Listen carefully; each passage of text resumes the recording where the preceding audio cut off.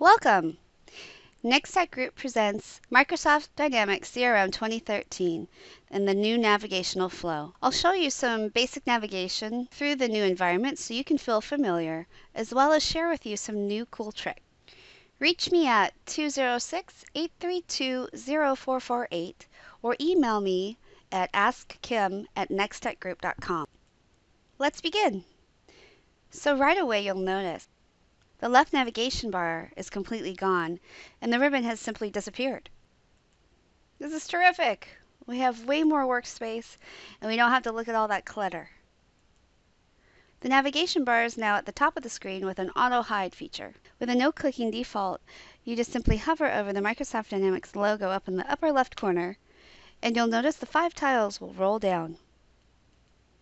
They're large and easy to manipulate when using a mobile tablet. We'll get into mobility in the near future. To the right of the logo, you'll see a house. I've set mine up with the sales entity and the dashboard as my default tab. To the right of your home is your path, so anywhere at any time in the application, you can see how you arrived and easily backtrack if you need to. Now, as you hover over the sales entity, you'll notice your related areas will roll down for you. Your core entities are in color, as your dashboard's accounts, contacts, leads, and opportunities. The rest of your non-core entities are in dark gray. To move through a potentially long list of tiles, just simply use your scroll wheel on your mouse, or you can select the right arrow on the right side of the screen to expand your list of tiles. Now, as you'll notice, almost every tile has a down arrow to the right of it. This is your most recently accessed items. This is very similar to opening up Word or Excel. It functions as if you're opening up your most recently accessed documents. I know you'll enjoy using the shortcut. Heading back up to the nav bar, you'll see on the right-hand side a plus sign with a circle next to the word Create. This is called the new Global Quick Create. This is a pretty cool feature. So what it does is it rolls down your options to create any type of record, including your activities, as you see here on the left-hand side in red, from anywhere in the application. It rolls down a transparent, half of a page in size form for you to enter in all the necessary data that you have, and then simply save. It will release a gold banner at the top of the screen, and it will indicate that you successfully created this new record, and if you would like to view it now or continue working on the page that you originated from.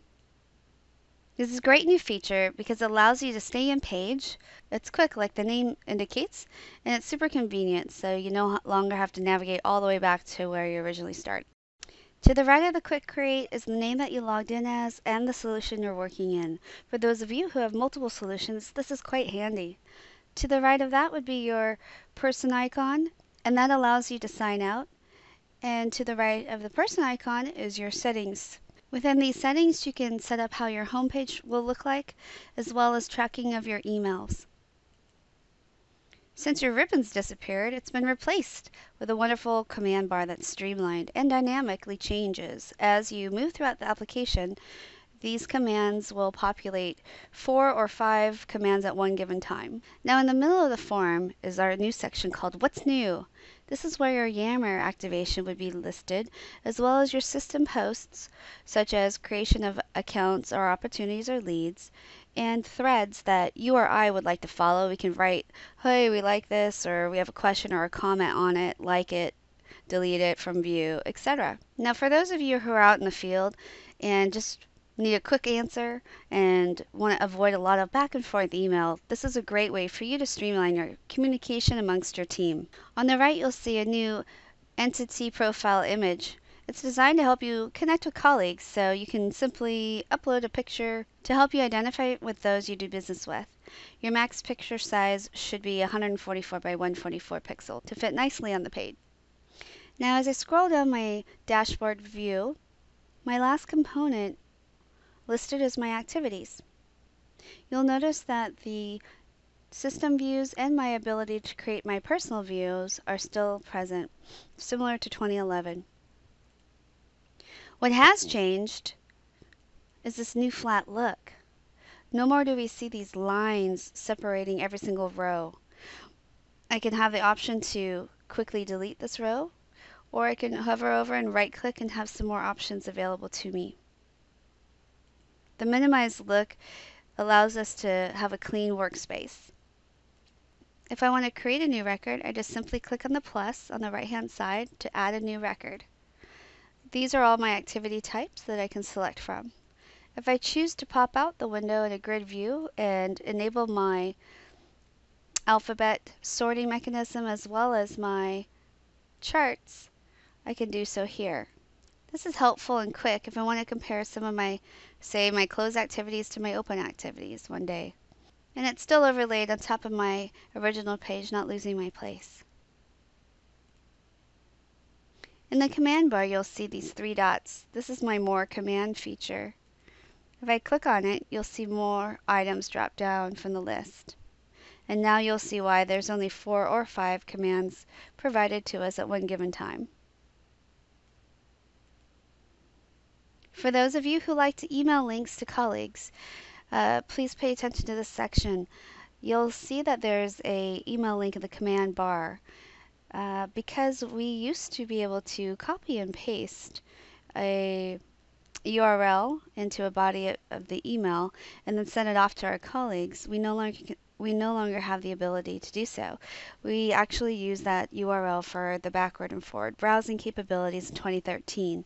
So just remember to go to your command bar or right click over your record that you'd like to send to your colleague and simply send it on your More menu drop-down item.